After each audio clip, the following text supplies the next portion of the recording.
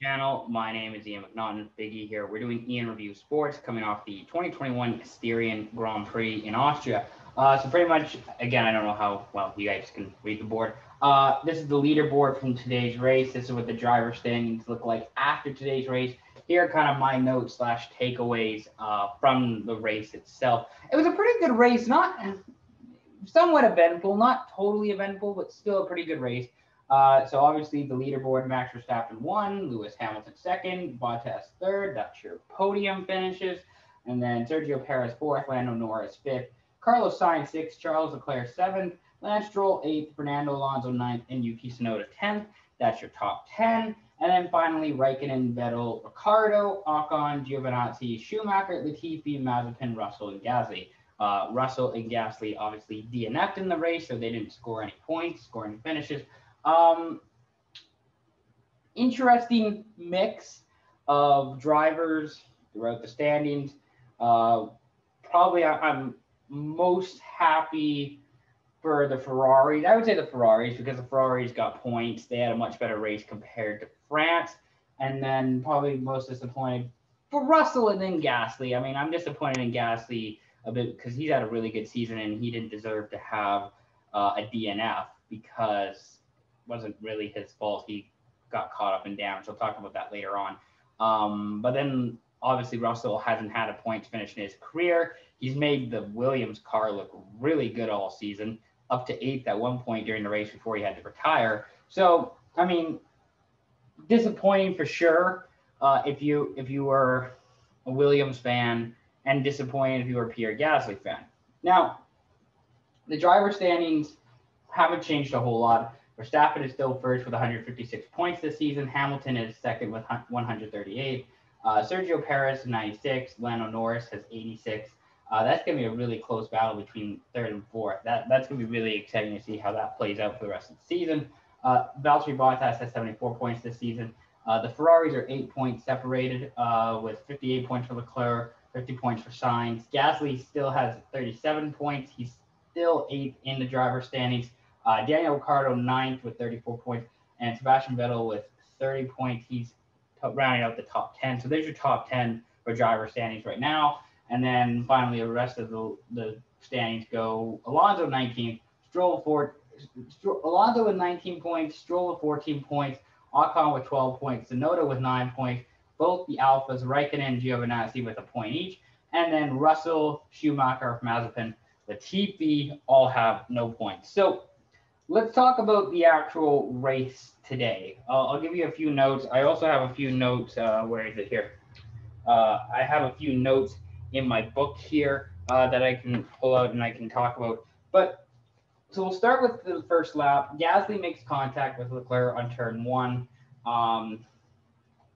Leclerc got a little bit kind of trigger happy, shall I say.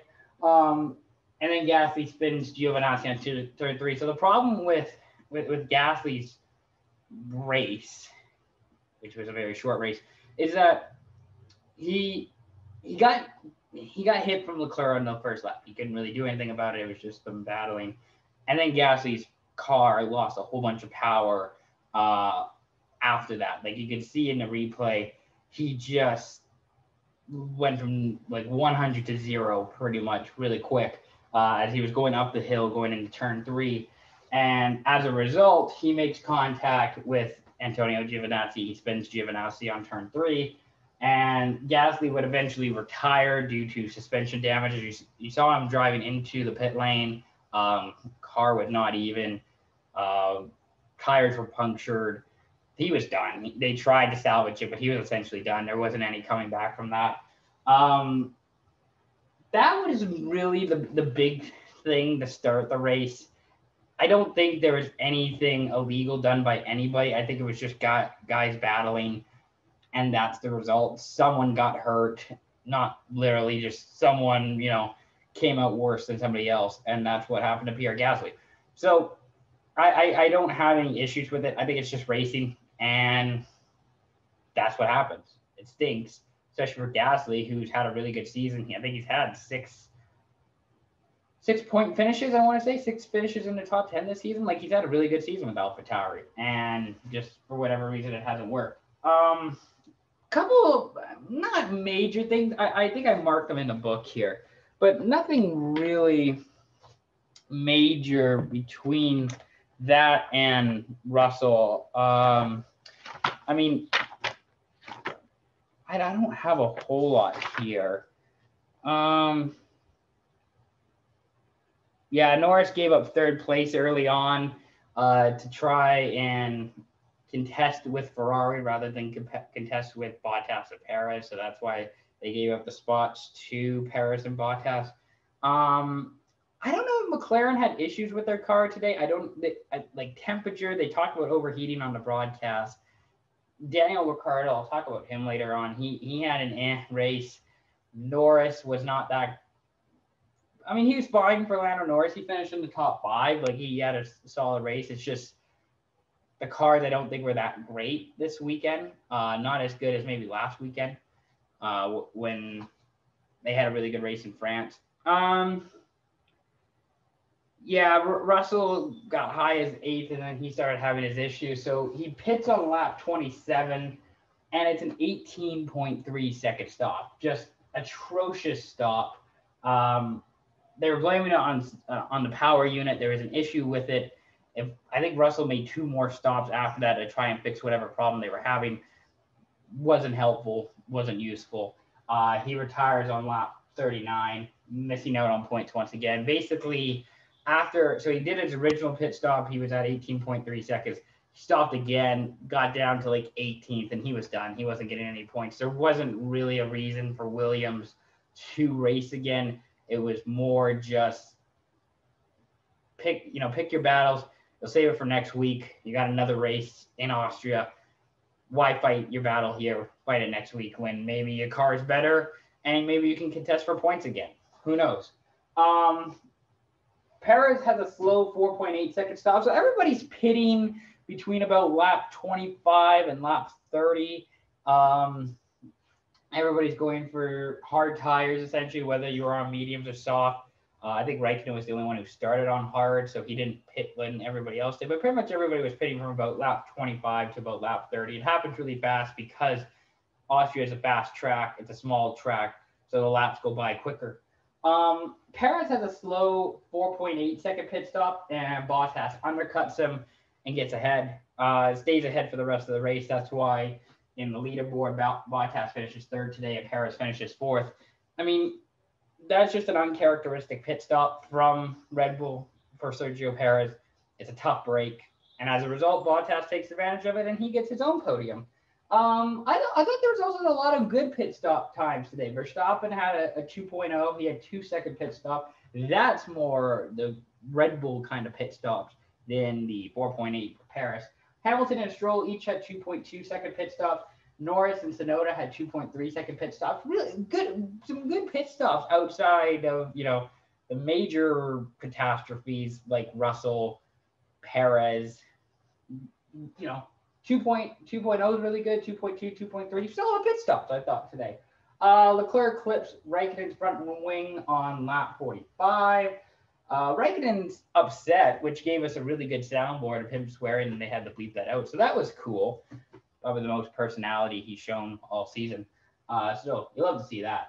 And then finally, Raikkonen passes Vettel for 11th on lap 69. And some old memories came back with, the once Ferrari teammates, I believe.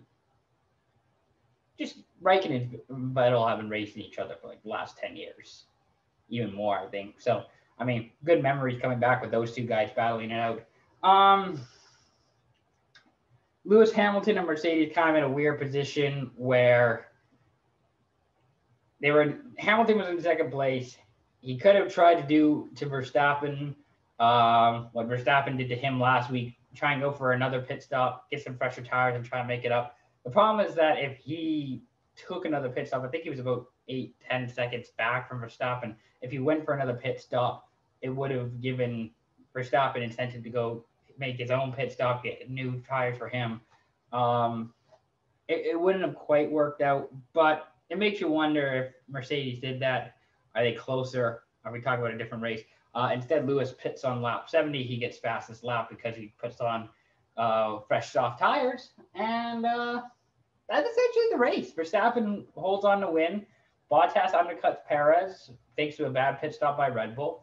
That's why he finishes third. Lewis started in second. He finished in second. Yeah, Red Bull misses on a double podium because of a slow pit stop.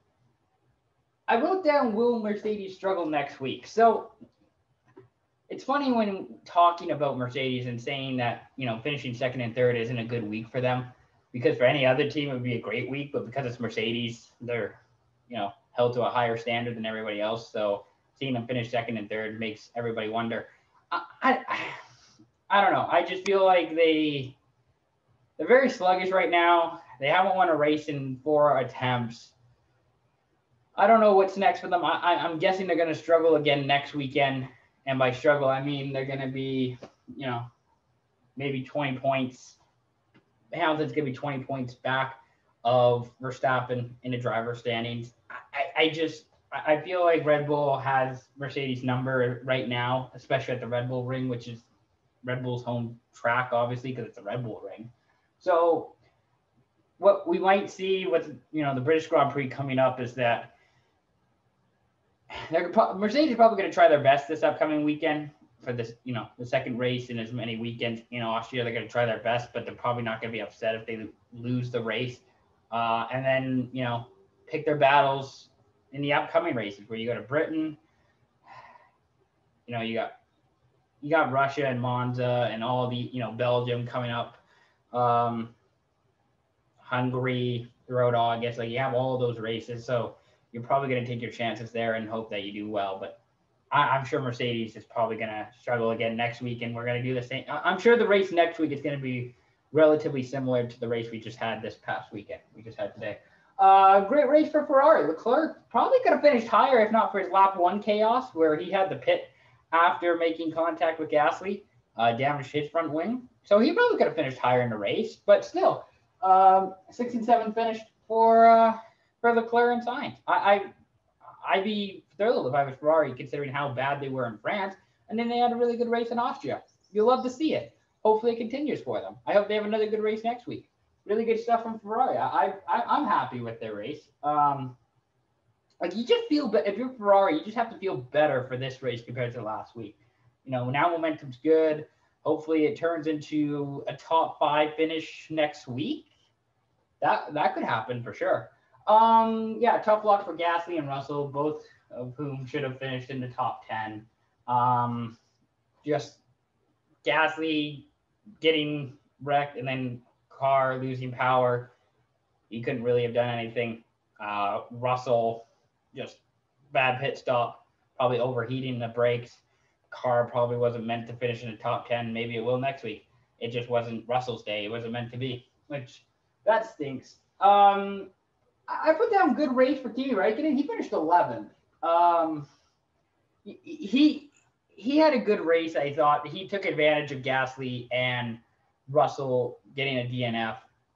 I mean, he struggled this season. Giovinazzi, I also put down, probably finishes higher with a better lap 1. But they're alpha. They're not going to be competing for top 10 finishes every year, every race even. And yet, I thought they were all right. Good race for them. Probably need to improve qualifying, but good race nevertheless. And you love to see Räikkönen going for a pass on Vettel at the very end. You at least like that they're being competitive and they're still racing from beginning to end. They're not taking it easy. They're not just comfortable with 12th. They're going for 11th too, which you like to see that. What's wrong with Ricciardo and his car? Poor quality, engine issues. I question McLaren's car with Ricciardo. I don't know how to describe it. I don't know what's wrong with Daniel Ricciardo. There's no reason for him to be finishing 13th. There's no reason for him to be starting 12th, 13th. Ricciardo's better than that. The car is better than that. They need to figure it out. I have no idea how to fix it or what you do to improve it. You got to improve it, though. There's no reason for Ricciardo to not be in the top 10 every weekend. There just isn't, especially with Gasly out with a DNF. No reason for, Ricciardo and McLaren to be that low. No reason for them to be starting behind a Williams. No reason whatsoever. And then finally, the last thing I put down here, Gunther Steiner gave Nikita Mazepin a spinning top for his birthday, which is awesome. It's funny. It's hilarious. Steiner doesn't care. He couldn't care less. It's Mazepin. He probably doesn't enjoy being his boss because I'm sure Mazepin's just a nightmare every race weekend. So you get a spinning top because you spin a lot. That's why. You deserve it. That's the 2021. I put 2020. I meant to put 2021. I wish I recognized that at the beginning. Anyways, that's the video. Thank you very much for watching. Hope you enjoyed. Be sure to like this video and subscribe to the channel for more. We'll have some rugby reviews here coming up. And we're going to be doing a podcast later tonight on the Stanley Cup preview. Our Stanley Cup preview between Montreal and Tampa Bay. So be on the lookout for that too. Thank you very much for watching. Peace out.